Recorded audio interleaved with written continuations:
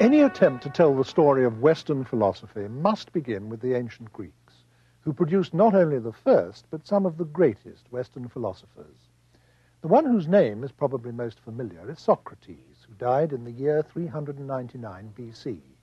But there were several outstanding Greek philosophers before him, some of whose names are also widely known. For example, Pythagoras and Heraclitus. There were others, too, of comparable caliber, the first one of all being Thales, who flourished in the 6th century BC. If all these pre-Socratic philosophers can be said to have had one common concern, it was an attempt to find universal principles which would explain the whole of nature.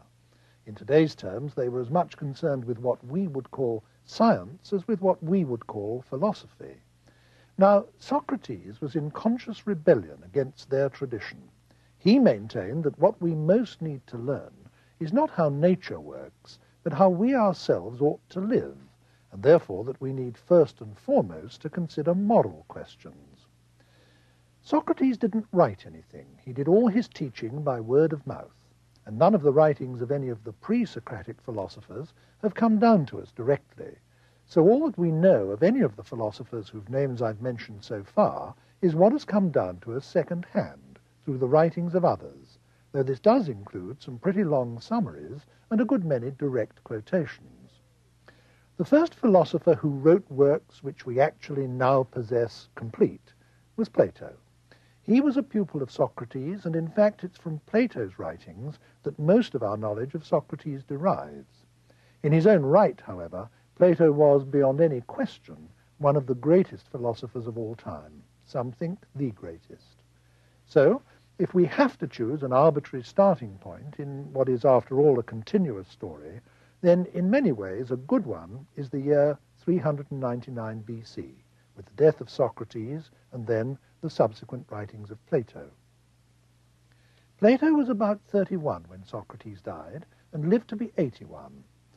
During that half-century, he founded his famous school in Athens, the Academy, which was the prototype of what we call a university, and he produced his writings, nearly all of which take the form of dialogues, with different arguments being put in the mouths of different characters, one of whom nearly always is Socrates.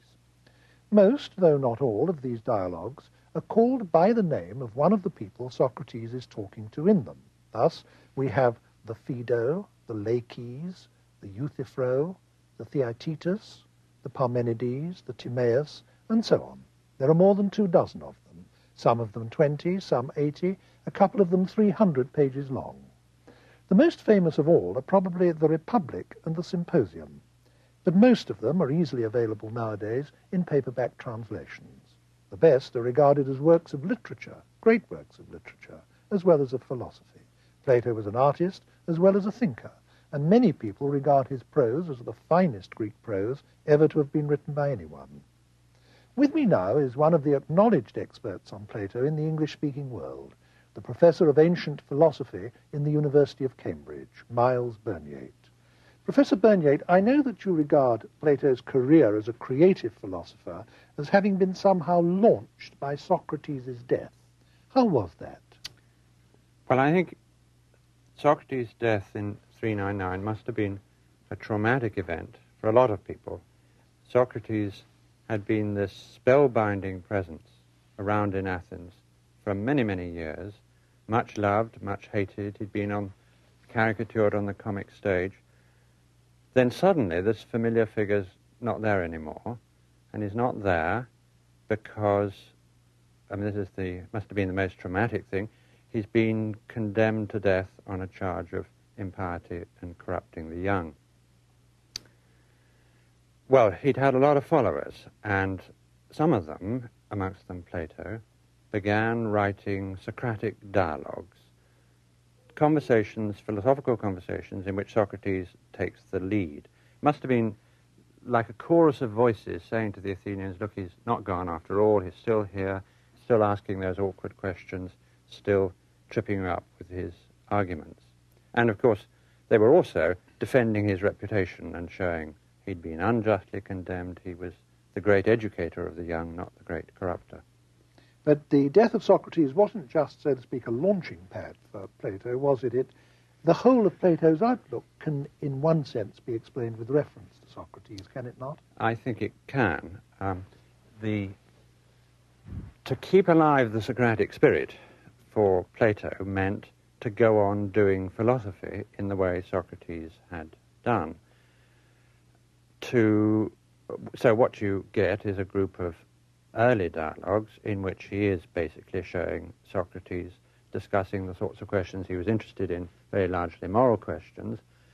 But since to do philosophy in the Socratic way means to do it by thinking philosophically, the process, bit by bit and inevitably, leads Plato to develop his own ideas in a host of other areas, so that Socrates, there's a sort of evolution in the picture of Socrates. From the gadfly questioner of the early dialogues, he gradually turns into the man who's expounding political theories, metaphysical theories, and so on, in the middle period dialogues, Meno, Symposium, Phaedo, and Republic. And I suppose also one can say that in the early dialogues, Plato is dealing with subjects that interested Socrates and dealing with them in Socrates' way, and is then carried, so to speak, by his own momentum as the years go by into dealing with subjects that interest him, Plato, and beginning to deal with them in a different way. I think that's right. Wherever he can plausibly present the ideas as the outgrowth of thinking about Socrates' ideas, they get put in the mouth of Socrates. And I think it's very important that the way he presents Socrates, the historical claim he makes about him is, this is a man who thought for himself and taught others to think for themselves. So if you want to be a follower of Socrates, that means thinking for yourself and, if necessary, departing from ideas and areas that Socrates had marked out.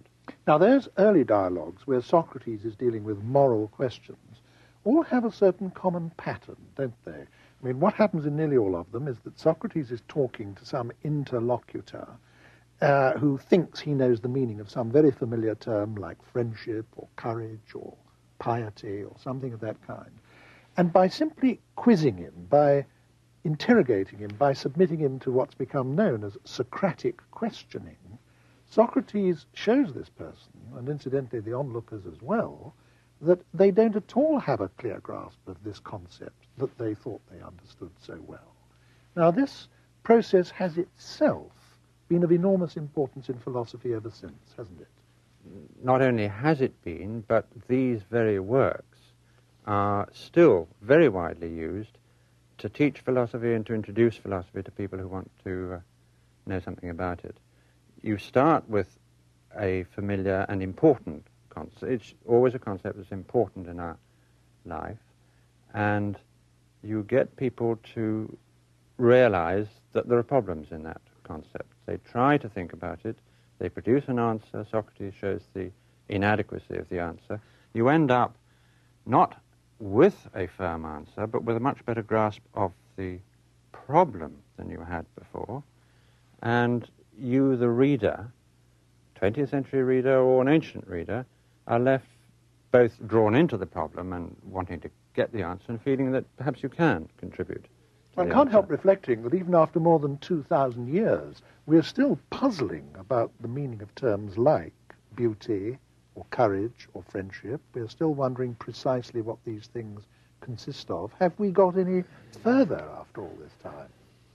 Yes and no must be the answer, mustn't it? I think Plato would be very firmly insistent that even if he did know the answer, if he told us, it wouldn't do us any good. I mean, it's the nature of these questions that they are ones that you have to think about for yourself, and an answer is worth nothing unless it's come through your own thinking. And that's why these dialogues are so successful as instruments for drawing you into philosophy. In those early dialogues that we're still, for the moment, confining ourselves to, one thing that Socrates keeps saying is that he has no positive doctrines of his own to teach, that all he's doing is asking people questions. But there seems to me something disingenuous about this claim on Socrates' part. I think that, in fact, there are, so to speak, unacknowledged doctrines lying under the surface of these dialogues. Would you agree with that? Well, there are some doctrines that emerge, not very many. There is a group of ideas which comes out in the Apology, for instance, when he says that to a good man no harm can come either during his life or after his death, and which comes out in the Gorgias when he argues at great length that injustice harms the doer and justice benefits the doer. It's the idea that there is no real harm that can come to you. You lose your money, paralyzed by disease. None of that really counts as harm. Only the loss of your virtue would count it. Only going in for bad practices like injustice. They would be the only real harm, because the only real harm is harm to the soul. There's a group of ideas which Socrates is very emphatic about, where he sometimes even claims to have knowledge, and it's also a group of ideas where Plato never reneges on Socrates. He remains convinced of the truth of the proposition that injustice harms the doer and justice benefits him. And that provided your soul remains untouched, worldly misfortunes don't do you any harm of any really deep significance. That's right. Yes. There's another group of ideas where Socrates does not claim knowledge, and where Plato eventually is going to renege on Socrates, and that's the group of ideas summed up in the statement that virtue is knowledge. In these dialogues, when somebody's asked what's courage, what's friendship, what's justice, sooner or later, as the discussion proceeds, the idea emerges that this virtue, courage or piety, should be regarded as a kind of knowledge. And that's just as strong and paradoxical a statement as the first group of ideas, because common sense, and I mean common sense then as now, ordinarily supposes that it's one thing to have the wisdom to know what the best thing to do in a given situation is, but another thing, which you also need, the courage to carry it out if it's difficult, or the temperance to resist an easier option instead. Wisdom's one virtue, one quality to admire in a person, courage is another, and a man may have one and not the other, or each of them to different degrees. But if courage just is this knowledge, then that kind of contrast can't arise.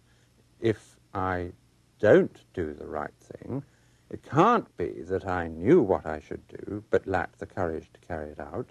If I lacked the courage, I lacked the knowledge, and I didn't know what the right thing to do was.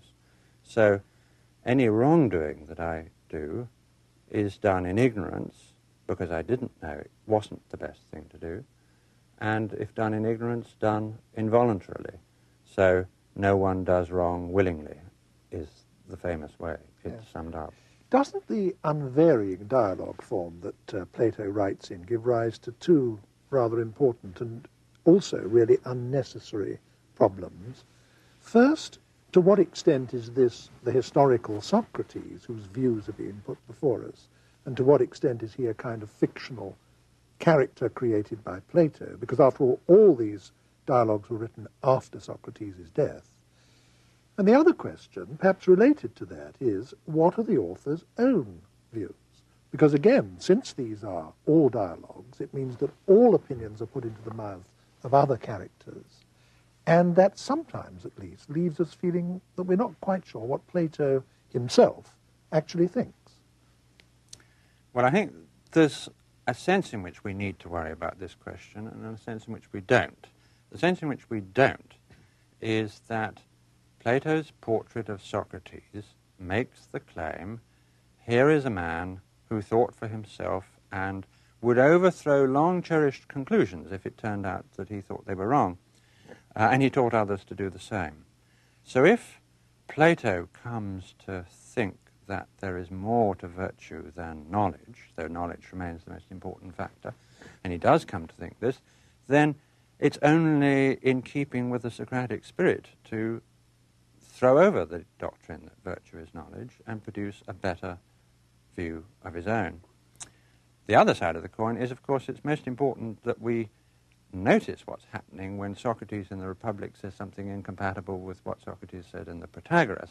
Notice that we're getting a new view and how it connects with all the other concerns of the Republic, how it makes a much more complicated picture of moral education, and how it makes possible a new vision of a political ideal society.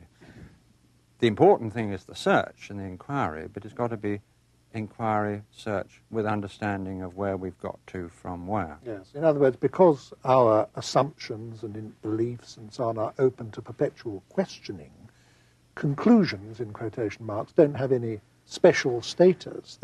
They are themselves staging posts on the road to further inquiries. That's, I think, what Plato believed very strongly. Yes. And so he's, in a way, demonstrating this to us by his practice. Exactly. And I think he would claim that that was what it was to keep the Socratic spirit alive.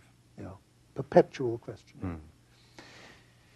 It's usual, isn't it, to divide Plato's output into three periods, happens so often with writers and even creative artists, the early, the middle, and the later. And so far in this discussion, we've been confining ourselves to consideration of the early dialogues. When you move to the middle period Plato dialogues, you find Plato for the first time beginning to put forward positive ideas of his own, not Socrates's, but Plato's own ideas, and to argue for those ideas. Which would you say are the most important of Plato's positive doctrines? I think one has to single out two above all, the theory of forms and the doctrine that learning is recollection, the idea that to learn something is to recover from within your mind recesses knowledge that you had before you were born. Let me take that one first of the two. I think a lot of people will think when they first hear this that we are born knowing things. That might sound a bit bizarre, but at least very closely related ideas to that have been permanent in our Western culture. I mean, idealist philosophers have thought that there was innate knowledge or innate ideas. Most of the religions, I think, believe something of the sort. And we even have eminent contemporary thinkers like Chomsky believing that you're born with a whole grammar programmed into your mind. Now, what was Plato's version of this belief? Plato's version was that this knowledge was part of the essential nature of the soul, which the soul possessed before you were born, because he believes at this period in the soul existing before it's embodied in this world. And I think to understand this theory, one's got to go back to those early Socratic discussions. If you look at one of these early discussions, somebody is asked for a definition of, let's say, courage, and Laches, who's the person who's asked that, says at one point, courage is endurance. Socrates then asks him some further questions, and he always does this when he's been given a definition. He says, is courage invariably a fine and admirable quality? Yes, says Laches. And then Socrates takes him through a number of examples of endurance, where endurance is not admirable at all, maybe very foolhardy, pig-headedness, or it may just be morally neutral, as when a financier keeps on spending money, enduring the losses, because he knows he's going to get a profit at the end. So if endurance is morally neutral or bad, courage isn't, courage is always good, then courage can't be endurance. That's a typical pattern of Socratic discussion. Logically, all that's actually happened is Laches has been shown that his beliefs are inconsistent. If we take all the answers together, they can't all be right because they contradict each other. But Socrates always presents the situation as one in which that definition, courage is endurance, has been refuted, so that he is in practice taking Laches' secondary answers as either true or somehow nearer the truth than the definition, and hence available as a basis for refuting the definition and saying that's the one that's got to go. Can I just stop you there? Because I think you've said something that's of great importance to us all today. I think we all tend to have this assumption that by discussion you can get at the truth, whereas almost by definition discussion can't necessarily do that. All it can the most it can show you is that your conclusions are consonant with your premises. But of course, if there's something wrong with the premises, then there'll be something wrong with the conclusion. Well, we are very attached to this idea, and if you think about it, it's actually quite hard to justify. Socrates doesn't try to justify it, he just does this and says we've now refuted the definition. But if one had to give a theory of what he's doing, then one would have to say something like what I've just said and you've just implied, that we all have within us the means for making the truth vanquish the false. And that's exactly what Plato does in the Meno. He produces, as it were, a theory of Socratic or philosophical discussion, which puts forward the suggestion that we all have latent within our minds the correct answers to these questions: what is courage, what is justice, and so on. And it's that knowledge deep back within, not immediately accessible, that knowledge is what enables us to knock down all the wrong answers and show they're wrong, and that knowledge is gradually emerging bit by bit in the course of that bit of discussion where, for instance, one thing that Leakey says is used to show that some other thing that Leakey says must be false. Now, I know that in your view, the doctrine you've just expounded for us ties up directly with what the basis is for Plato's most famous doctrine of all, the theory of forms. That doctrine must have been the most influential part of his philosophy in the whole history of philosophy. In fact, it's what the word Platonism has historically almost come to mean. Now, can you explain that to us? Well, remember that these discussions which Socrates has are all centered on a definitional question. What is the definition of courage, of beauty, of justice? If now we have latent within ourselves the knowledge of the answers to those questions, and we have that knowledge independently of and prior to our experience of the world we live in, our using our senses and our going around from place to place, our knowledge is prior to that, independent of that, then surely what we know, justice, beauty, courage, must itself be independent of and prior to this empirical world we're now existing in. And that thesis is the fundamental assertion of the theory of forms, that justice, beauty, and the like exist independently of and prior to all the just actions, just people, all the beautiful things, statues, objects, any that you can find. Beauty and justice exist on their own and apart. That's the theory of forms.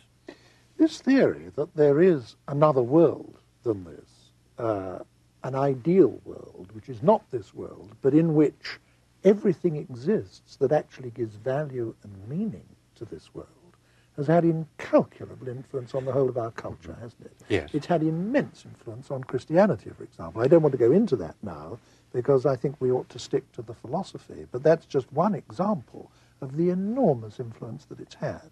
Yes. Yes. And but I think one should be careful of using phrases like the world of forms or another world. Plato uses them, but the contrast he has in mind is not, as one might have thought, a contrast between one set of particular things and then another one completely like it except more perfect, more abstract, somewhere else, some heaven somewhere. His contrast is between the particular and the general. Those questions, what is justice, what is beauty, are general questions. They're not questions about the here and now, and that's the contrast. There's a point in the Phaedo where Socrates is saying that to do philosophy is to rehearse for death. It is, in fact, to practice being dead.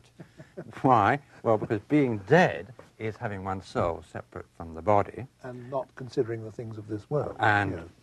in doing philosophy, you are, so far as you can, separating the soul from the body, because you're not thinking about the here and now. If you're asking what's justice, anywhere, anytime, justice in itself, you're not asking who did me wrong now, yesterday.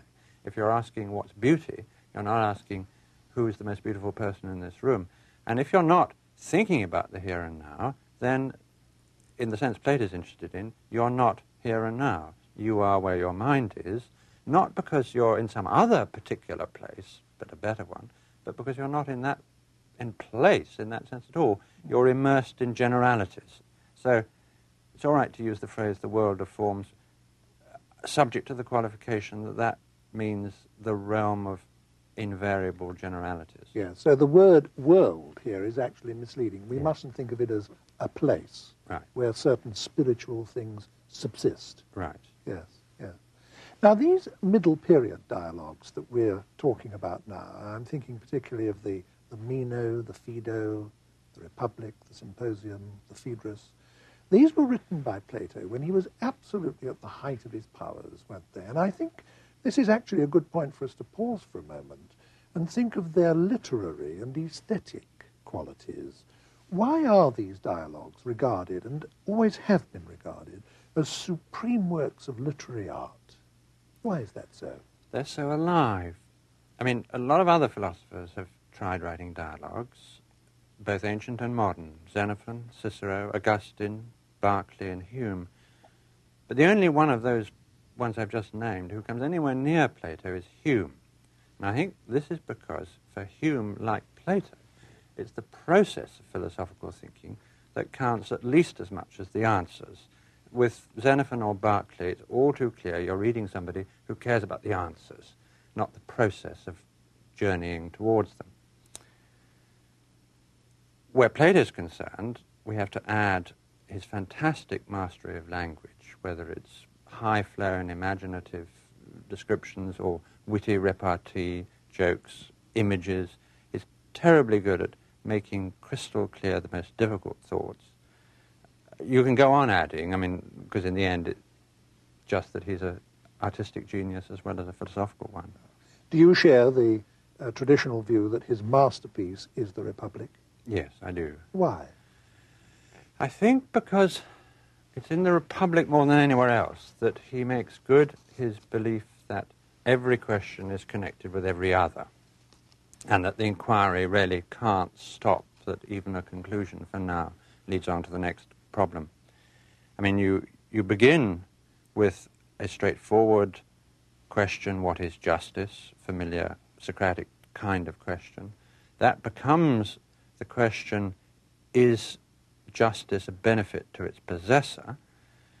And Socrates sets out, and this is really the task of the whole Republic, to show that justice is a benefit to its possessor, indeed the thing you need most of all if you're to be happy, whereas the unjust man is the most miserable of all creatures. But to do that, it turns out he has to give a theory of human nature. He divides the soul into three parts, and this is where he reneges on Socrates' thesis that virtue is knowledge. Virtue turns out to involve more than knowledge, though knowledge must be in control. And with the idea that knowledge is something that can and should be in control of the non-rational factors, you also get the idea, but now becomes possible, of a society in which knowledge was in control. So we get a whole political theory of a new, better way of life in society. All this emphasis on knowledge being in control raises the question, what knowledge, and what is knowledge anyway, and why is it better than an opinion? So you've got a theory of knowledge. The question, what knowledge the philosophers need in order to rule the rest of us, becomes an inquiry into the sciences. There's a lot about mathematics, a whole vision of understanding the world as it is that we live in is produced in order to support the claim that this understanding of the world as it is what should be in charge of ourselves, both individually and in society. And so all of that growing out of this one question, what is justice, the inquiry really doesn't cease until death, with the vision of the afterlife and the myth of at the end of the book. It's such a rich book that I think we can't go any further in pursuing individual strands within it. I think one must just hope that some of the people listening to the discussion will be prompted by it to go off and have a look at it for themselves. I think we must move on now to the later dialogues of Plato. And when we do, when the move from the middle to the late period of Plato's output shows us another change of character again. Suddenly the dialogues become less literary, dramatic, colourful, etc., and rather more what we might call academic or analytic. Why is that? In my view, they're not actually less dramatic. What happens is that all the effort of irony and imagery that in previous works went into depicting the people undertaking the discussion, that's all now going to the ideas and arguments themselves. And very often it's ideas and arguments that are familiar to us from Plato's own earlier works, like the Republic or the Phaedo. Plato, one of the extraordinary things about Plato, and he may have been the first writer in history to be able to do this, is he built up a relationship with his readers such that when writing one work, he can take it for granted that his readers have read his previous works. He can surprise them, he can make allusions, he can build up resonances through that. And what he most of all does with that is conduct a sort of public self-scrutiny of his own earlier ideas, relying on us, the readers, to know what they are, but saying, so to speak, don't get too enthused by the Phaedo and the Republic. It was all very fine stuff, I know, but these truths, if they were, are no good to you or to me if we can't defend them against criticism. And maybe they weren't truths anyway. Maybe they were all wrong. So let's take a few of them and subject them to really hard analytical criticism. Now, if you had to single out one of these later dialogues for particular mention, which would you choose? Well, the prime example is the Parmenides, where the tables are turned on Socrates. Socrates puts forward the theory of forms, as he stated it in the Phaedo, and it's unmistakably the Phaedo. There are various verbal connections with the Phaedo that Plato clearly expects his reader to pick up and say to himself, gosh, the Socrates of the Phaedo is now on the receiving end of the questions. And in fact, old Parmenides, who is talking to Socrates in this dialogue, produces a series of objections and criticisms of the theory of forms, which many philosophers from Aristotle onwards have thought were quite devastating. And Plato doesn't tell us the answer. He produces the criticisms, and you're left to decide for yourself whether they're fair, unfair, and if they're fair, what you're to do about the theory of forms. One of the dialogues, which some people think is late, others think is one of the middle period ones, that doesn't matter, which stands aside from the rest, is the Timaeus, isn't it? Partly because it actually contains more cosmology and science than it does philosophy, but mostly, I think, because it also contains a wonderfully poetic creation myth, not dissimilar, actually, to the one in the book of Genesis that I think we're all familiar with. Now, why did Plato do that? I mean, what I have in mind in asking the question is this. Do you think, for example, he believed it literally, in the way one must assume, I suppose, that the ancient Hebrews literally believed in the book of Genesis?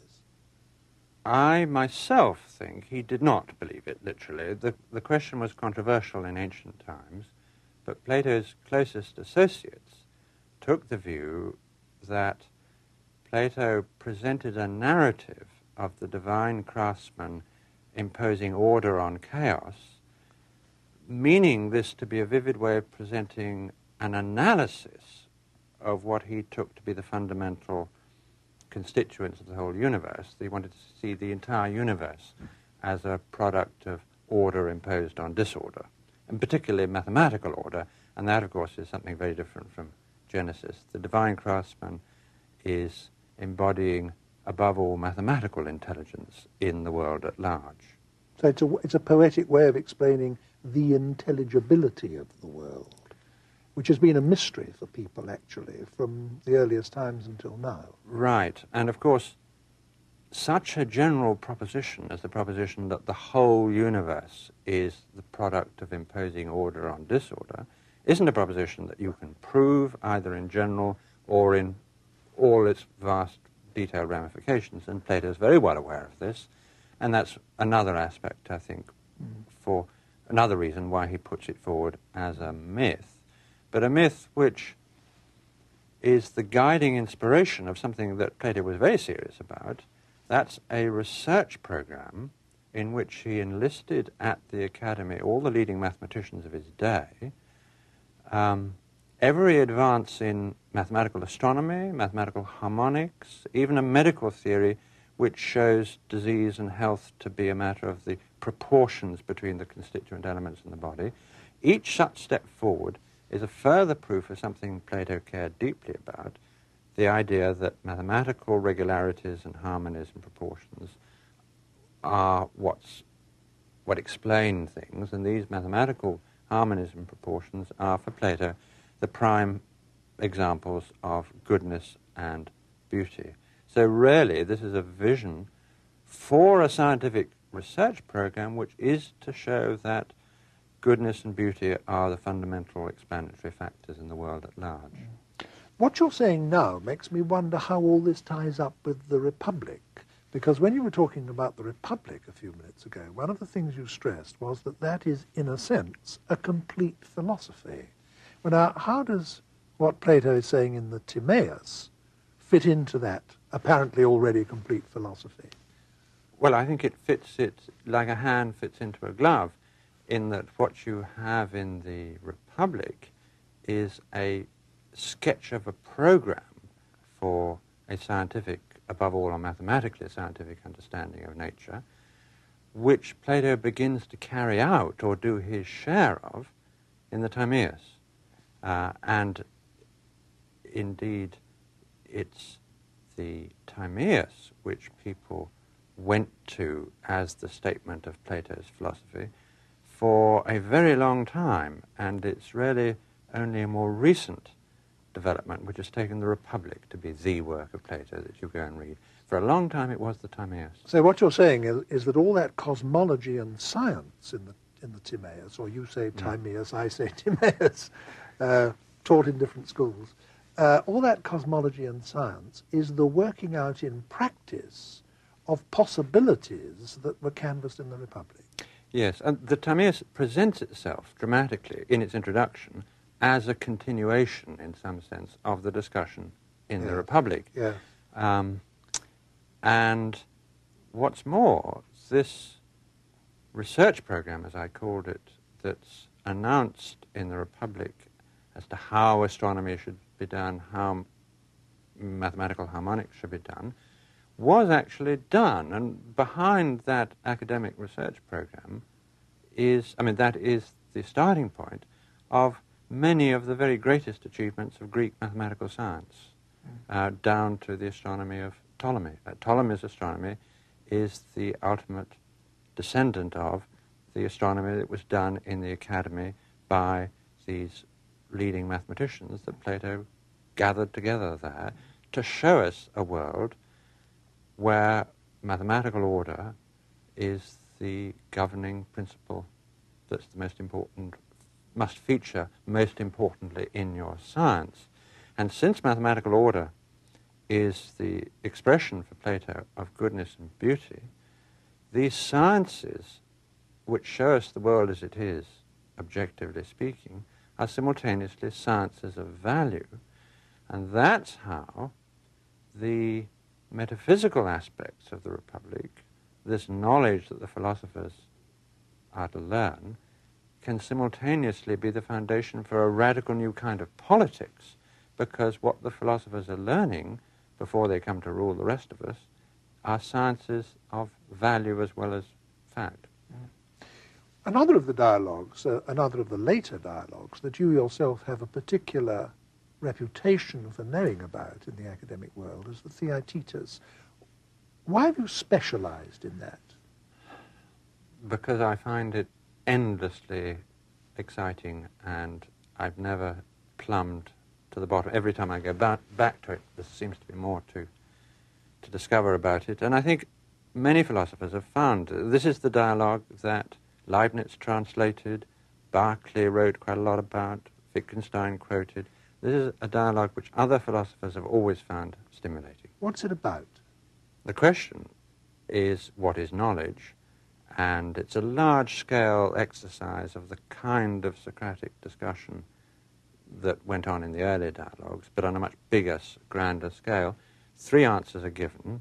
Knowledge is perception, knowledge is true judgment, knowledge is true judgment together with an account. Each of those answers is knocked down in true Socratic style. We're not told what Plato thinks knowledge is at the end, but we have learnt such an enormous amount about the problem and about the ramifications of the problem that we go away feeling the richer rather than the poorer. There's no consensus to this day on what the precise nature of knowledge is, but I guess that the nearest we have to a generally accepted view is actually close to what you just said, namely that it's perception, something that's based on direct experience, plus our capacity to provide justification for it. Ah, you've now produced an interesting solution to the problem we're left with at the end of the dialogue, namely all of those answers have been knocked down, taken separately. Socrates has refuted the thesis that knowledge is perception, refuted the thesis that knowledge is true judgment, refuted the thesis that knowledge is true judgment with an account, and now you're suggesting that perhaps we could get a definition of knowledge by somehow putting all the elements of the three separate definitions together into one, and thereby making a theory of knowledge around a definition of knowledge. That would be a highly suitable response to this kind of dialogue, namely suggesting a definition of one's own in terms of what one's learnt from the dialogue. We must, I think, bring this discussion to a close now, but before we do, I would like to ask you something about the influence of all this, because Plato must be either the most influential or one of the 2 or 3 most influential philosophers there have ever been. Can you say a little, if only briefly, about what the main lines of this influence have been? I think it's important to remember there were 2 philosophies opposed to materialism in the ancient world. There was materialism in the form of the atomic doctrine held by Democritus and Epicurus, and there were the anti-materialist philosophers, Plato and Aristotle, both of whom are opposed to the suggestion that everything, life, order, mind, civilization, art, nature, can all be explained as the outcome of the movements of particles of matter, subject just to the laws of motion and their own nature. Now, Aristotelianism is opposed to that sort of materialism, but Aristotelianism carries the war so far into the enemy camp that it's actually very hard to reconcile the Aristotelian philosophy with the modern scientific enterprise, which has a lot about atoms and the movements of particles of matter and all that sort of stuff.